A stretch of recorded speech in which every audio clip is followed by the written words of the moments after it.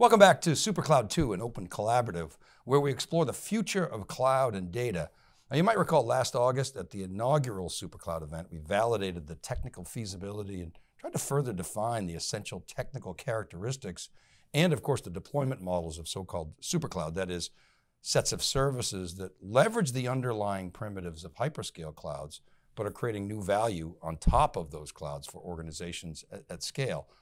So we're talking about capabilities that fundamentally weren't practical or even possible prior to the ascendancy of the public clouds. And so today at SuperCloud 2, we're digging further into the topic with input from real world practitioners. And we're exploring the intersection of data and cloud, and importantly, the realities and challenges of deploying technology for new business capability. I'm pleased to have with me in our studios, west of Boston, Veronika Durgin, who's the head of data at Saks. Veronika, welcome, great to see you. Thanks for coming on. Thank you so much. Thank you for having me. So excited to be here. We have to say up front, you're here, these are your opinions. You're not representing Saks in any way, so we appreciate you sharing your depth of knowledge with us. Thank you, Dave. Yeah, I've been doing data for a while. I try not to say how long anymore. It's been a while, but yeah, thank you for having me. Yeah, you're welcome. I mean, one of the highlights of this past year for me was hanging out at the airport with you after the Snowflake Summit, and we were just chatting about sort of data mesh, and you were saying, yeah, but there was a yeah, but you were saying there's some practical realities of actually implementing these things. So I want to get into some of that. And I guess starting from a perspective of how data has changed, you've seen a lot of the waves. I mean, even if we go back to pre-Hadoop, you know, that would shove everything into an Oracle database, or, you know, Hadoop was going to save our data lives, and the cloud came along, and, you know, that was kind of a disruptive force. And, you know, now we see things like, whether it's Snowflake or Databricks or these other platforms on top of the clouds. How have you observed the change in data and the evolution over time? Yeah, so I started as a DBA in the data center, kind of like, you know, growing up, trying to manage whatever, you know, physical limitations a server could give us. So we had to be very careful of what we put in our database because we were limited. We, you know, purchased that piece of hardware and we had to use it for the next, I don't know, 3 to 5 years. So it was only, you know, we focused on only the most important critical things. We couldn't keep too much data. We had to be super efficient. We couldn't add additional functionality.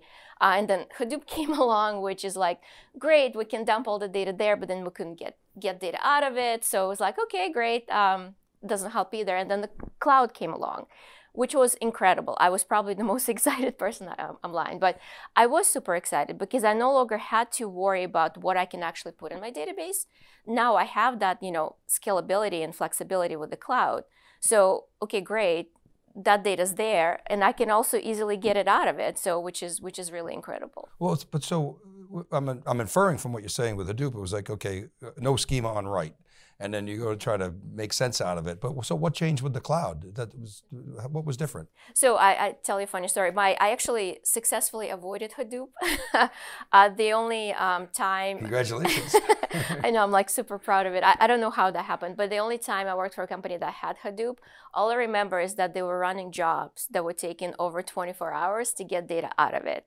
And they were realizing that, you know, dumping data without any structure into this massive thing that required, you know, really skilled engineers wasn't really helpful. So what changed, and I'm kind of thinking of like, kind of like how Snowflake started, right? They were marketing themselves as a data warehouse. For me, moving from SQL Server to Snowflake was a non-event. It was comfortable. I knew what it was. I knew how to get data out of it. And I think that's the important part, right? Cloud, this like kind of like vague, high-level thing, magical. But the reality is cloud is the same as what we had on-prem. So it's comfortable. It's not scary. You don't need super new additional skills to use it. But you're saying what's different is the scale. So you can throw resources at it. You don't have to worry about depreciating your hardware over 3 to 5 years. And hey, I have an asset that I have to take advantage of. Is that the big difference? Absolutely. Actually, from kind of like operational perspective, which is, it's funny, like I don't have to worry about it. I use what I need when I need it. And not to take this completely in the opposite direction, people stop thinking about using things in a very smart way, right? Like you like scale and you walk away, and then, you know, the cool thing about cloud is it's scalable, but you also should not use it when you don't need it. So what about this idea of multi-cloud? You know, super cloud sort of tries to go beyond multi-cloud. It's like multi-cloud by accident. And now we're, you know, whether it's M&A or, you know, some skunk works is hey, I like Google's tools, so I'm going to use Google. And then people like you are called on to, hey, how we clean up this mess? And you and I at the airport, we were talking about data mesh. And I love the concept. Like, doesn't matter if it's a data lake or a data warehouse or a data hub or an S3 bucket. It's just a node on the mesh. But then, of course, you got to govern it. You've got to give people self-serve. But this multi-cloud is a reality. So, from your perspective, from a practitioner's perspective, what are the advantages of multi-cloud? We talk about the disadvantages all the time. Right. We kind of get that. But what are the advantages? So I think the first thing when I think multi-cloud, I actually think high availability disaster recovery. Like that is, and maybe it's just how I grew up in the data center, right? We were always worried that if something happened in one area, we want to make sure that we can bring business up very quickly. So to me, that's kind of like where multi-cloud comes to mind, because, you know, you put your data, your applications, let's pick on AWS for a second, in, you know, US East in AWS, which is the busiest kind of like area that they have. If it goes down, I want for my business to continue, I would probably want to move it to, say, Azure, hypothetically speaking again, or Google, whatever that is. So to me, and probably again, based on my background, disaster recovery, high availability comes to mind as multi-cloud first. But now the other part of it is that there are, you know, companies and tools and applications that are being built in, you know, pick your cloud. How do we talk to each other? And more importantly, how do we data share? You know, I work with data, you know, this is what I do. So if, you know, I want to get data from a company that's using, say, Google, how do we share it in a smooth way where it doesn't have to be this crazy, I don't know, SFTP file moving? So that's where I think SuperCloud comes to me in my mind, is like practical applications. How do we create that mesh, that network that we can easily share data with each other? So you kind of answered my next question, is do you see use cases going beyond I mean, the HADR was, remember that was the original cloud use case, that and bursting, you know, for, you know, the Thanksgiving or Black Friday. So you see an opportunity to go beyond that with practical use cases? Absolutely. I think, you know, we're getting to a world where every company is a data company. We all collect a lot of data. We want to use it for whatever that is. It doesn't necessarily mean sell it, but use it to our competitive advantage. So how do we do it in a very smooth, easy way, which opens additional opportunities for companies? You mentioned data sharing. And that's obviously, you know, I met you at Snowflake Summit. That's a big thing of Snowflake's. And of course, you got Databricks trying to do similar things with open technology. What do you see as the trade-offs there? Because Snowflake, you got to come into their party. You're in their world, and you're kind of locked into that world. Now they're trying to open up, you know, and of course Databricks saying, no, our world is wide open. Well, we know what that means, you know, the governance. And so now you saw Amazon come out with data clean rooms, which was, you know, that was a good idea. But Snowflake had several years before. It's good validation. So how do you think about the trade-offs between kind of openness and freedom versus control? Is it the latter just far more important? I'll tell you, it depends, right? It's kind of like everything, and it's not. It depends because I don't know the answer. It depends, I think, because on the use case and application. Ultimately, every company wants to make money. That's the beauty of our like capitalistic economy, right? We're driven because we want to make money. But from the use, you know, how do I sell a product to somebody who's in Google if I am in AWS, right? It's like we're limiting ourselves if we just do one cloud. But again, it's difficult because at the same time, every cloud provider wants for you to be locked in their cloud, which is why probably, you know, whoever has now data sharing, because they want you to stay within their ecosystem. But then again, like companies are limited, you know, there are applications that are starting to be built on top of clouds. How do we ensure that, you know, I can use that application regardless what cloud, you know, my company is using or I just happen to like? You know, and it's true, they want you to stay in their ecosystem because they'll make more money, but this as well, you think about Apple, right? Does Apple do it because they can make more money? Yes, but it's also they have more control, right? So it's probably, am I correct that technically it's going to be easier to govern that data if it's all the sort of same standard, right? Absolutely. 100% I didn't answer that question. You have to govern and you have to control. And honestly, it's not like a nice to have anymore. There are compliances, there are legal compliances around data. Everybody at some point wants to ensure that, and as a person, quite honestly, not to be, I don't like when my data is used when I don't know how. Like, it's a little creepy, right? So we have to come up with standards around that. But then I also go back in the day, EDI, right? Electronic Data Interchange. That was figured out. There were standards, companies were sending data to each other. It was pretty standard. So I don't know, like, we'll get there. Yeah, so I was going to ask you, do you see a day where open standards actually emerge to enable that? And then isn't that the great disruptor to sort of kind of the proprietary stack? I think so. I think for us to smoothly exchange data across, various systems, various applications, we'll have to agree to have standards. From a developer perspective, back to the sort of supercloud concept, one of the components of the essential characteristics is you've got this PaaS layer that provides consistency across clouds, and it has unique attributes specific to the purpose of that supercloud. So in the instance of Snowflake, it's data sharing. In the case of VMware, it might be infrastructure or self-serve infrastructure that's consistent. From a developer perspective, what do you hear from developers in terms of what they want? Are we close to getting that across clouds? I think developers always want freedom and ability to engineer. And oftentimes it's not, just as an engineer, I always want to build something, and it's not always to use a specific, it's something I want to do versus what is actually applicable. I think we'll land there, but not because we're, out of the kindness of our own hearts. I think as a necessity, we will have to agree to standards, and that'll like move the needle. What are the limitations that you see of cloud and this notion of even cross-cloud, right? I mean, this one cloud can't do it all, but what do you see as the limitations of clouds? I mean, it's funny, I always think, again, kind of probably my background, I grew up in the data center.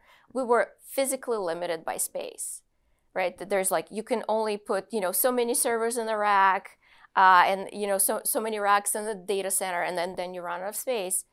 Earth has a limited space, right? And we have so many data centers, and everybody's collecting a lot of data that we actually want to use. We're not just collecting for the sake of collecting it anymore. We truly can take advantage of it because servers have enough power, right, to crank through it. We will run out of space. So how do we balance that? How do we balance that data across all the various data centers? And I know I'm like kind of maybe talking crazy, but until we figure out how to build a data center on the moon, right? Like we will have to figure out how to take advantage of all the compute capacity that we have across the world. And where does latency fit in? I mean, is it as much of a problem as people sort of think it is? Maybe it depends too. It depends on the use case. But do multiple clouds help solve that problem? Because even AWS, $80 billion company, they're huge, but they're not everywhere. They're doing local zones, they're doing outposts, which is less functional than their full cloud. So maybe I would choose to go to another cloud, and if I could have that common experience, that's an advantage, isn't it? 100%, absolutely, and potentially there's some maybe pricing tiers, right? So we're talking about latency, and again, it depends on your situation. If you have some sort of medical equipment that is very latency sensitive, you want to make sure that data lives there. But versus, I browse on the website. If the website takes a second versus 2 seconds to load, do I care? Not exactly. I usually watch, I don't notice that. So we can reshuffle that in a smart way. And I keep thinking of ways. If we have ways for data, where it's kind of like, oh, you're stuck in traffic, go this way, go reshuffle you through that data center, maybe your data will live there.